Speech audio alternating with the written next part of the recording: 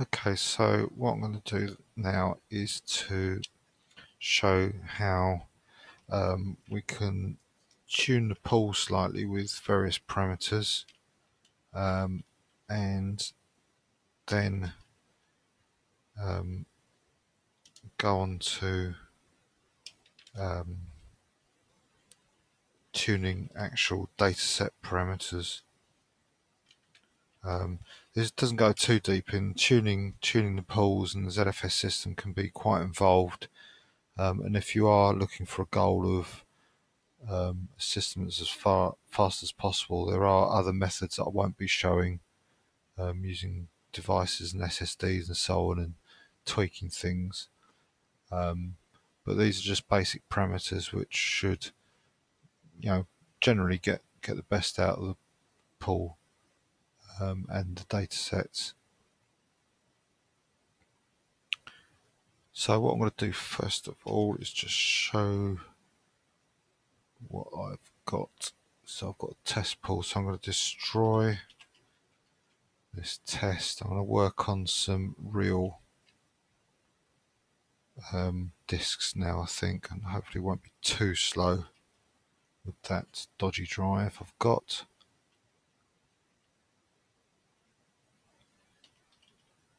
So I'm going to create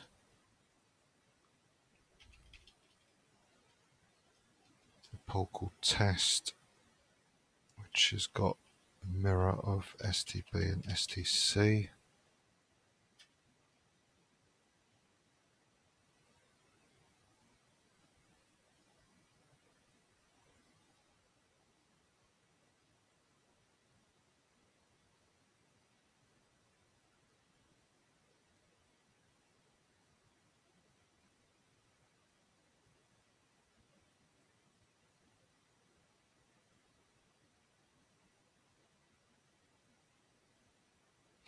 And I'm going to create one called test2, which is a RAID Z1 of SDD and SDE, and it should warn me that these are differing sizes.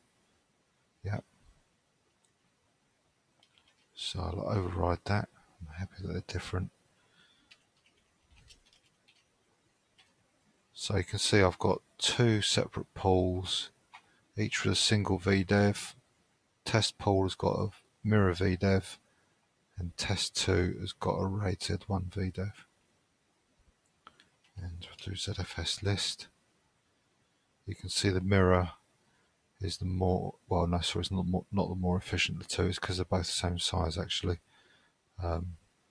This one's taken the size of the smaller disk. And I can do Z pool list to show that data there. In fact, the second one has got more available space because it's using parity space, whereas the other one, it's got less available space because it's just a mirror. There is no extra parity data to store.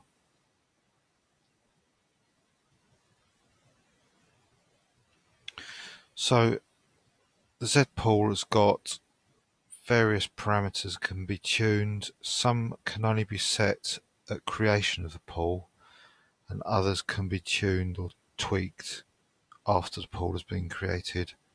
And some can, well, I think they can all be specified at creation if you wish, but there's only some that can be created at creation.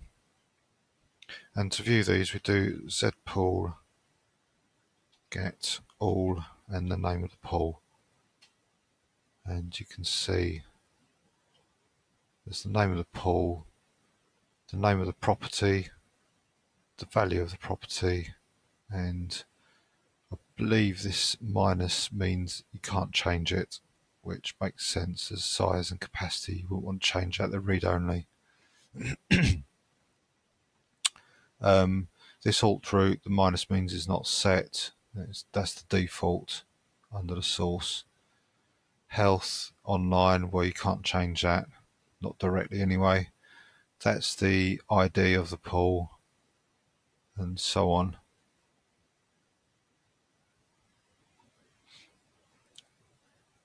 These features are what have appeared since the ZFS on Linux has appeared. I don't know if they're equivalent of what is on the real Oracle ZFS. I don't know that at all, or if it's just something that's been implemented to, I don't know, be more efficient.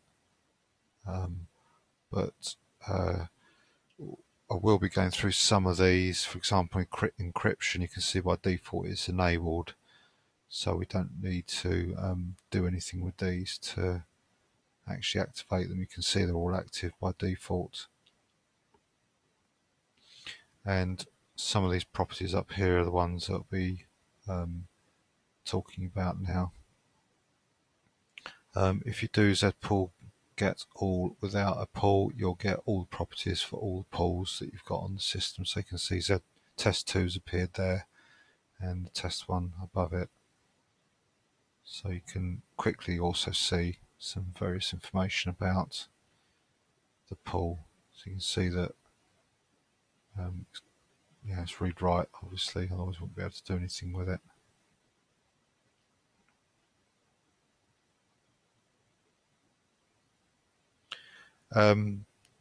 To change parameters, use the set commands. So you can get individual parameters, so rather than listing the whole parameters on the screen, you can just pick out various ones. So one that's quite useful, there's this list snapshots, which is set to off.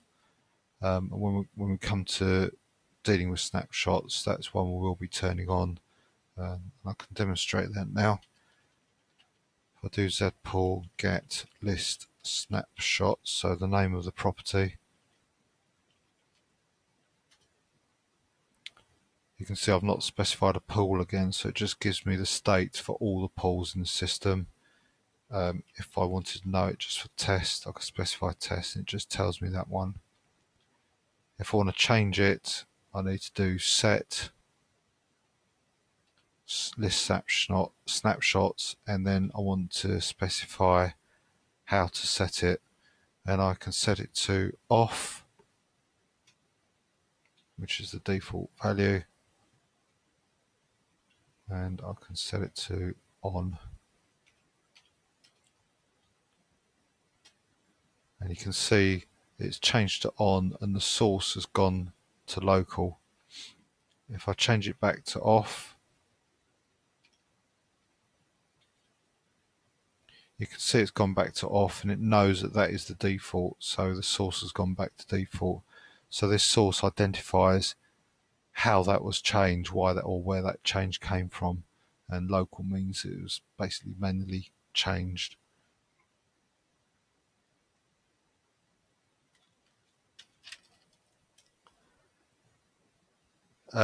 Dependencies, i.e. datasets, the source will change from change to inherited. So if one of these properties is available as a ZFS property, the ZFS property will go to inherited if you change a zpool property, and I'll be showing that.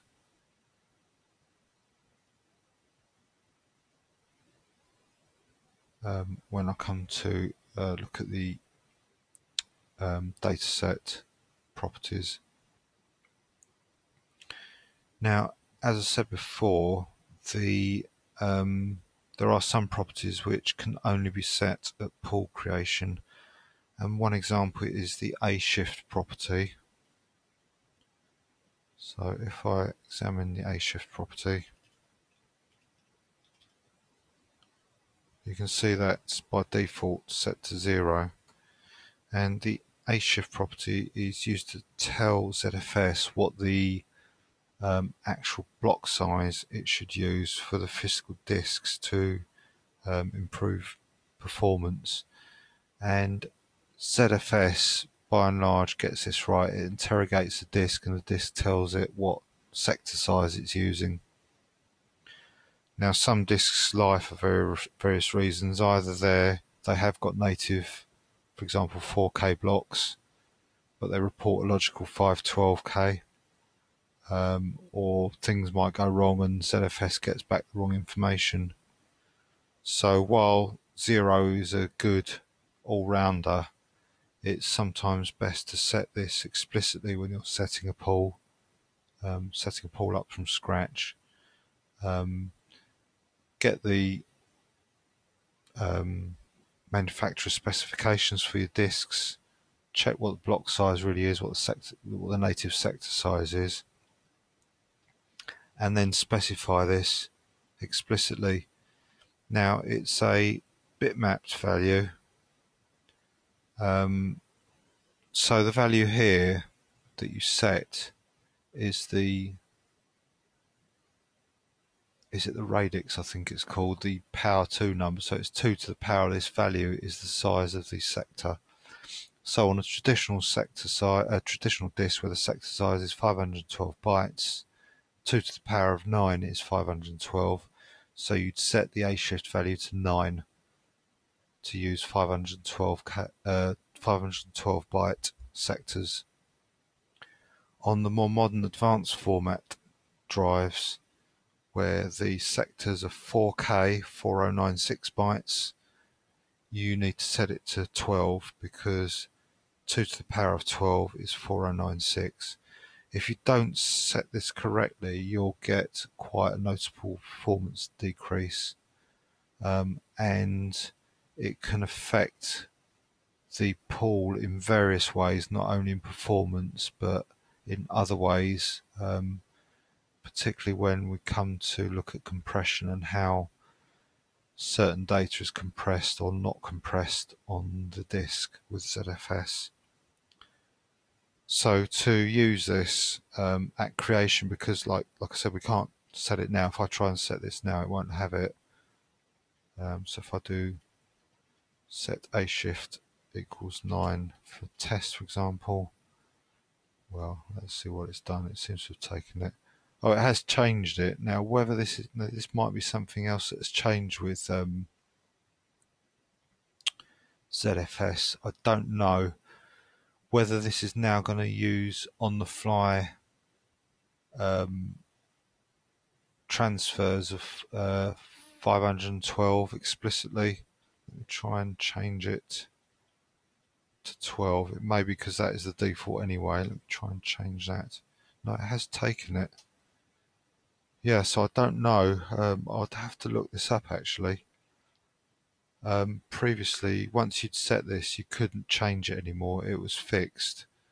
Now either ZFS is going to ignore that value and just carry on using what it's been using at the time of creation, or it will actively now write data using this new A shift value, this new block size of 4K. Other sectors that had previously written at 512, it will remain to read them at 512, but the way ZFS works, as things are changed, for example, compression and deduplication, it uses the new settings when it writes the new data. So it could be that's what it's doing here. So I don't know. I'll try and find out what that behavior is now, and let you know. That's quite surprised me actually. But what you do, the way you do it when you create it from scratch, if I destroy this pool,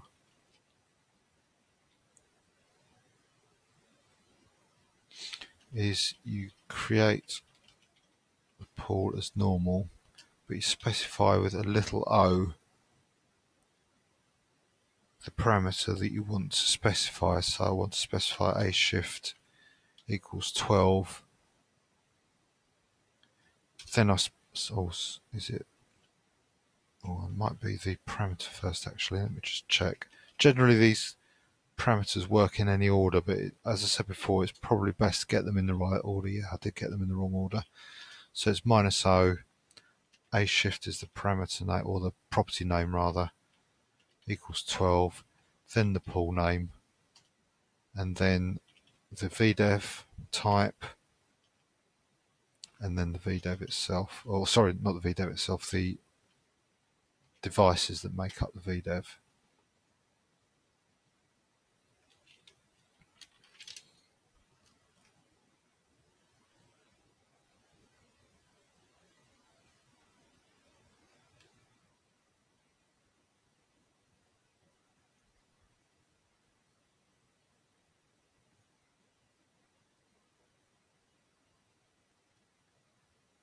So again, I've forgotten about my slow disk, which is what I'm waiting for at the moment.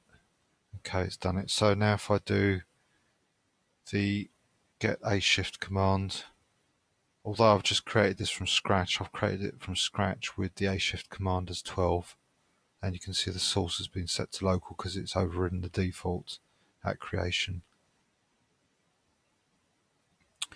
Now, if you remember that Z pools have a default data set, so if I do ZFS list, although I've not created any data sets, we've got the defaults. So you can see here I did a Z pool, Z pool list, just show you that how different it is. Z pool list and ZFS list. So that's showing you stuff that's more to do with the pool itself, and then this is showing stuff that's kind of a little bit about the dataset side of things. Well, because there's this dataset, we can examine the properties of these datasets, even though there's something we haven't created, and we do this in a similar way as we did with the pool. We do ZFS get all and the dataset name, so it'll be test. And here's a whole host of other properties that refer only to the dataset and not to the pool. So this is the subordinate, the child properties, because they're part of the dataset and not part of the pool. So some are inherited and others aren't.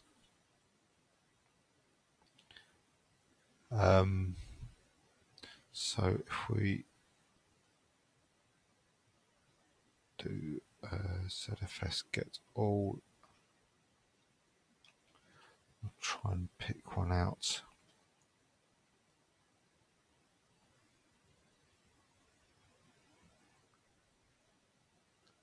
Sorry, yeah, they're separate, sorry. The Z pool properties are separate from the ZFS properties, so if we want to set things globally for the pool that are to do with the dataset, we need to set them on the pool dataset.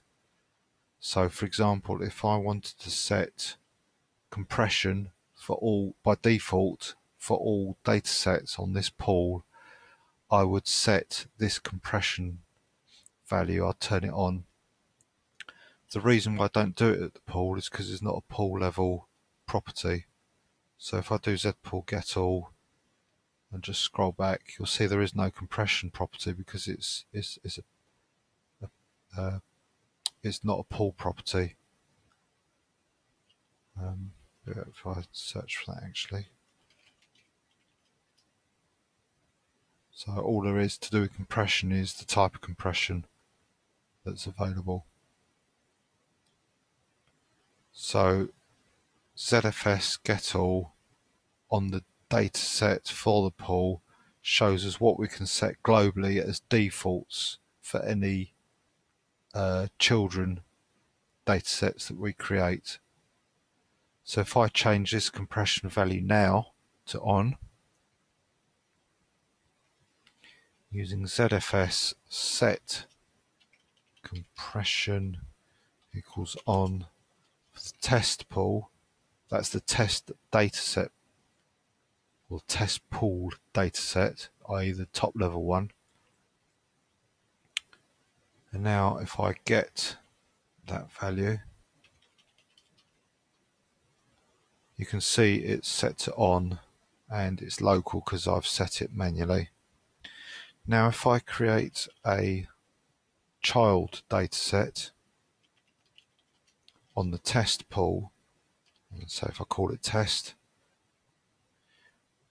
and if I get the original ZFS compression, you can see it's still set to on and it's a local value.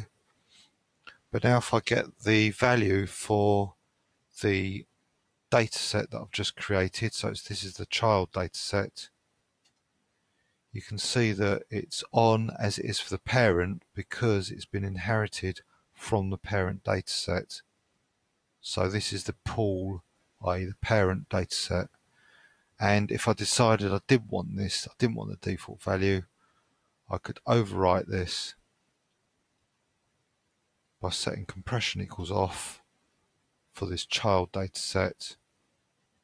And you can see that is now off, and I can see that it's been set locally. If, however, I now set the compression for the pool dataset to off, making that return to the default, see it's gone back to off, although it still says local. I can actually set it to default, I believe. Oh no, you can't. I thought you could. That's set to local because I've changed that to local. If I now look at the compression value for the child dataset, that is still local. So it hasn't changed for default as it has for the pool. It's retained the local moniker.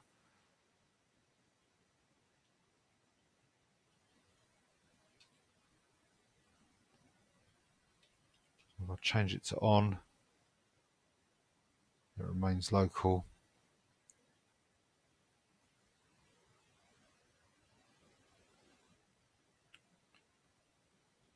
And if I get the compression for this, I thought there was a way of doing this actually by setting it back to default.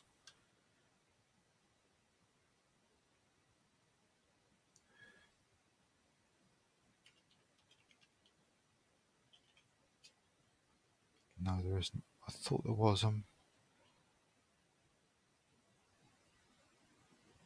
This may be something that changed. I'm sure you could change this back to default. Oh, get compression should be set.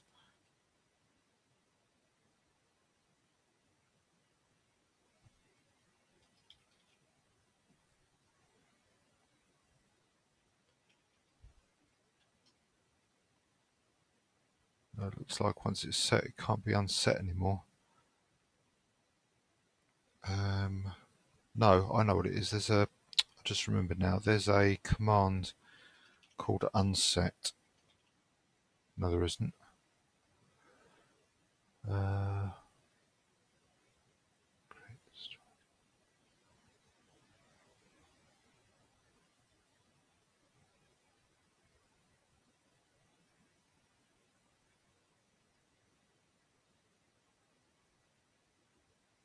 Is inherit.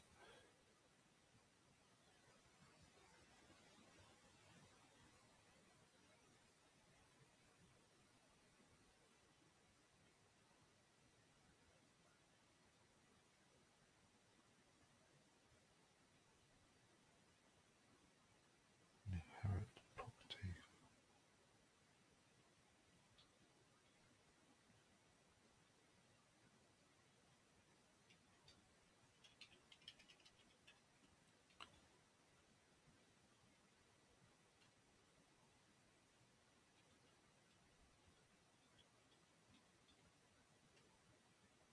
So that's still as local.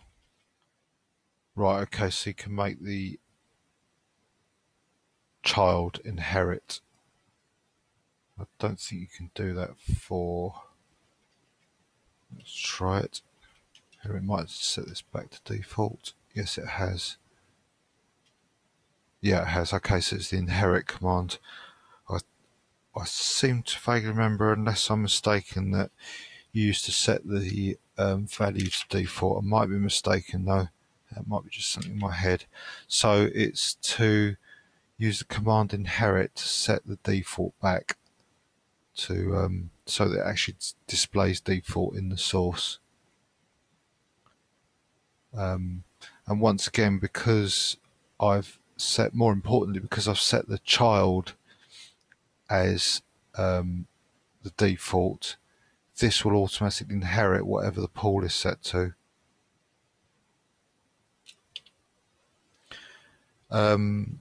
Now, once again, when you're creating pools, you can set the defaults for the pool dataset. So if I examine this, right, so if I destroy test 2 and recreate it, so pool create, you'll see there's another -o option to set the file system, i.e. the dataset values. So I can use the -o A shift, set the A shift value, which is part of the pool property. And I can set it to 13, for example, make them 8K blocks if I wanted to. But I can also set the default dataset properties. So -o, I want to set compression on, and I want to do multiples of these, so I just specify O again, and I want to do, I think I want to do multiple pool properties. I want to also set list snapshots equals on, and I want to set compression on the pool file system, and I want to create a RAID Z VDEV on SDD and SDE,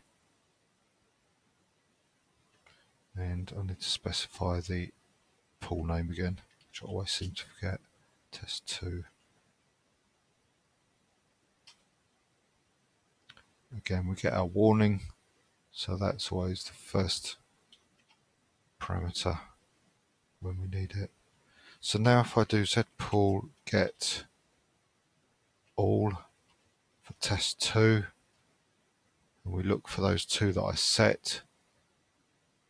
So there's list snapshots, it's been set to on, and it says it's been set by manual override, if you like.